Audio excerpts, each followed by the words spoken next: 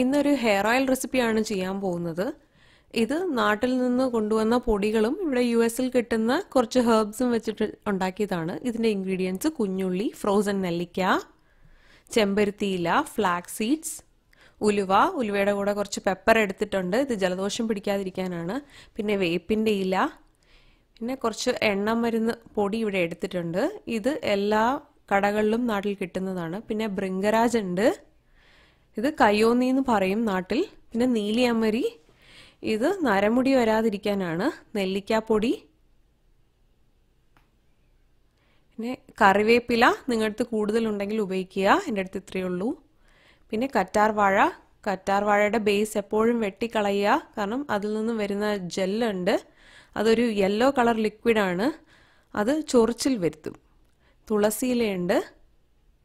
Rosemary ഞാനൊരു bench എടുത്തിട്ടുണ്ട്. ഇത് കോൾഡ് കൺട്രീസിൽ കിട്ടുന്ന ഒരു ഹെർബാണ്. ഇപ്പം നമുക്കിതെല്ലാം മിക്സിയിലിട്ടൊന്ന് അടിച്ചെടുക്കാം. ഇപ്പോൾ കറ്റാർവാഴയുടെ ബേസ് ഞാൻ പറഞ്ഞതുപോലെ വെട്ടി മാറ്റുക, ഇല്ലെങ്കിൽ ചൊറിച്ചിലുണ്ടാക്കും. സൈഡ്സിലുള്ള മുള്ളുകളെല്ലാം വെട്ടി മാറ്റുക. ഇപ്പോൾ ഇതെല്ലാം മിക്സി ജാറിലോട്ട് മാറ്റാം. അടുത്തതായി തുളസിയുടെ ഇലകളെല്ലാം എടുക്കുക. പിന്നെ കറിവേപ്പില, പിന്നെ ചെമ്പരത്തിയില, റോസ്മേരിയുടെ തണ്ടുകളെല്ലാം മാറ്റിയിട്ട് ഇലകൾ മാക്സിമം ഇടാൻ ശ്രമിക്കുക. പിന്നെ കുഞ്ഞുള്ളി, ഫ്രോസൺ നെല്ലിക്ക ഇടുക. ബുദ്ധിമുട്ടാണെങ്കിൽ കത്തി കൊണ്ട് കട്ട് ചെയ്ത് ഇതിനകത്തോട്ടിടുക. അപ്പോൾ ഫ്ലാക്സ് സീഡ്സ്, ഉലുവ, പിന്നെ പെപ്പർ, ഇതെല്ലാം ഒന്ന് അടിച്ചെടുക്കാം.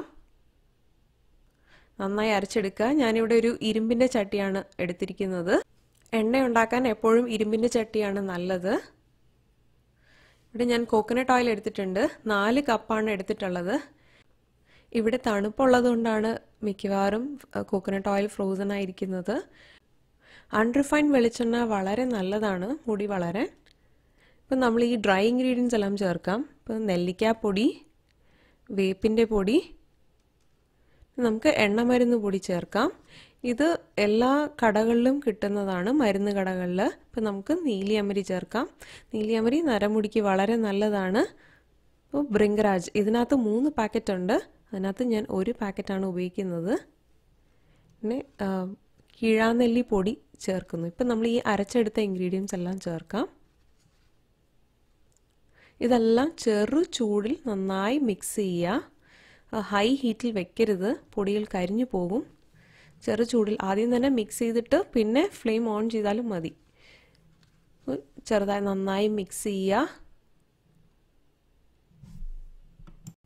നിങ്ങളുടെ അടുത്ത് ഫ്രഷ് ഇൻഗ്രീഡിയൻസ് ഉണ്ടെങ്കിൽ എപ്പോഴും ആ ഹെർബ്സ് അരച്ച് ചേർക്കുന്നതാണ് എപ്പോഴും നല്ലത്.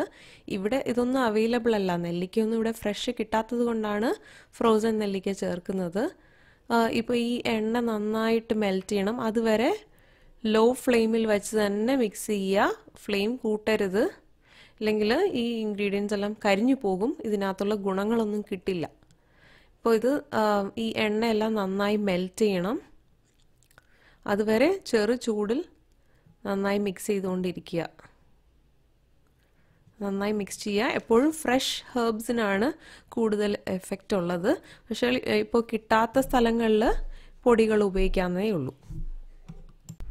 ഇപ്പോൾ ബബിൾസ് ഫോം ആയിട്ടുണ്ട്. ഇതിപ്പോൾ ഈ വെറ്റ് ഇൻഗ്രീഡിയൻസ് നന്നായിട്ട് എണ്ണയിലോട്ട് ഇറങ്ങിയിട്ടില്ല, അതുകൊണ്ടാണ് ഈ ബബിൾസ് മുകളിൽ ഫോം ആയിരിക്കുന്നത്. ഇത് ചെറുതായിട്ട് ഫ്ലെയിം കുറച്ച് കൂട്ടി കൊടുക്കുക. മീഡിയം ഫ്ലെയിമിൽ വെച്ച് തന്നെ നല്ല മിക്സ് ചെയ്യുക. ഈ സൈഡിൽ ഫോം ആയിരിക്കുന്ന ബബിൾസ് എല്ലാം ഒന്ന് നന്നായി ഈ എണ്ണയിലോട്ടൊന്ന് മിക്സായി ഈ ഇൻഗ്രീഡിയൻസ് എല്ലാം ബേസിലോട്ട് പോകണം. അതുവരെ നന്നായി മിക്സ് ചെയ്തുകൊണ്ടിരിക്കുക. ഇത് ഉദ്ദേശം ഒരു 30 മുതൽ 40 മിനിറ്റ് വരെ എടുക്കും. ഈ ബബിൾസ് എല്ലാം മാറും. ഈ സൈഡിൽ ഫോം ആയിരിക്കുന്ന ഒരു ഈ ഗ്രീൻ കളർ ഉണ്ടല്ലോ, അതെല്ലാം എണ്ണയിലോട്ട് മിക്സായിട്ട് നന്നായി എണ്ണയിൽ ഇറങ്ങണം. അതിനകത്തുള്ള ഗുണങ്ങളെല്ലാം ഇറങ്ങണം. ഇപ്പോൾ ശ്രദ്ധിച്ചാൽ അറിയാൻ പറ്റും, ഈ എണ്ണ കുറഞ്ഞിട്ടുണ്ട്, അളവ് കുറഞ്ഞിട്ടുണ്ട്. ഇത്രയും എടുത്ത എണ്ണ ഇപ്പോൾ നന്നായി കുറഞ്ഞിട്ടുണ്ട്. നിങ്ങളുടെ അടുത്ത് ചെമ്പരത്തി പൂക്കളുണ്ടെങ്കിൽ അത് ചേർക്കുക, അത് വളരെ നല്ലതാണ്. പിന്നെ ഫ്ലാക്സ് സീഡ്സിൽ omega-3 ഉണ്ട്. പിന്നെ ഇവിടെ വേപ്പില ചേർത്ത കാരണം അത് തലയിൽ എന്തെങ്കിലും ചൊറിച്ചിൽ എന്തെങ്കിലും ഉണ്ടെങ്കിൽ അത് മാറ്റും. ഇപ്പോൾ നന്നായിട്ട് ഈ ഇൻഗ്രീഡിയൻസ് എല്ലാം മിക്സ് ആയിട്ടുണ്ട്. ഇപ്പോൾ എണ്ണ നന്നായി വറ്റി തുടങ്ങി. അപ്പോൾ ഇത് ഫ്ലെയിം ഓഫ് ചെയ്യാം. ആഡ് ചെയ്ത ഹെർബ്സ് എല്ലാം ഇപ്പോൾ മണൽത്തരികൾ പോലെ ബേസിൽ സെറ്റിൽ ആയിട്ടുണ്ട്. ഇപ്പം നമ്മളിതൊരു തുണി വച്ചിട്ട് ഫിൽട്ടർ ചെയ്തെടുക്കാം. ചൂട് കാണും, സൂക്ഷിക്കുക. ഇപ്പോൾ ഇതൊരു പാത്രത്തിലോട്ട് മാറ്റാം. ഒരു നല്ല തുണി എടുത്ത് തന്നെ ഫിൽട്ടർ ചെയ്യുക. അപ്പോൾ ഇത് ചൂടായിരിക്കും, ശ്രദ്ധിക്കുക. ഇപ്പോൾ ഒരു വെയിറ്റുള്ളൊരു പാത്രം ഇതിൻ്റെ മുകളിൽ വെച്ചിട്ടുണ്ട്. ഇപ്പോൾ നന്നായിട്ട് എണ്ണയെല്ലാം ഫിൽട്ടർ ചെയ്തെടുത്തു. ഇതൊരു ഗ്ലാസ് ജാറിലോട്ട് മാറ്റാം.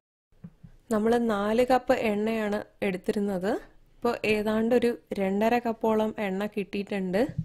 ഈ എണ്ണയുടെ കളറ് കണ്ടാൽ തന്നെ അറിയാം എല്ലാ ഹെർബ്സിൻ്റെയും ഗുണങ്ങൾ നന്നായിട്ട് ഇറങ്ങിയിട്ടുണ്ട്.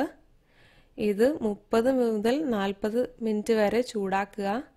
ചൂട് കുറഞ്ഞിട്ടുണ്ടെന്നുണ്ടെങ്കിൽ തലവേദന ഉണ്ടാവും. ഈ വെറ്റ് ഇൻഗ്രീഡിയൻസ് നന്നായിട്ട് എണ്ണയിലോട്ട് ഇറങ്ങിയില്ല എന്നുണ്ടെങ്കിൽ തലവേദന ഉണ്ടാവും. ഈ എണ്ണ ഡാൻഡ്രഫിനും മുടി കൊഴിച്ചിലിനും വളരെ എഫക്റ്റീവാണ്. ഇത് ഉറപ്പായിട്ടും ട്രൈ ചെയ്തിട്ട് കമൻറ്റ് ചെയ്യുക, ലൈക്ക് ചെയ്യുക, സബ്സ്ക്രൈബ് ചെയ്യുക. Thank you for watching Aarthi's kitchen.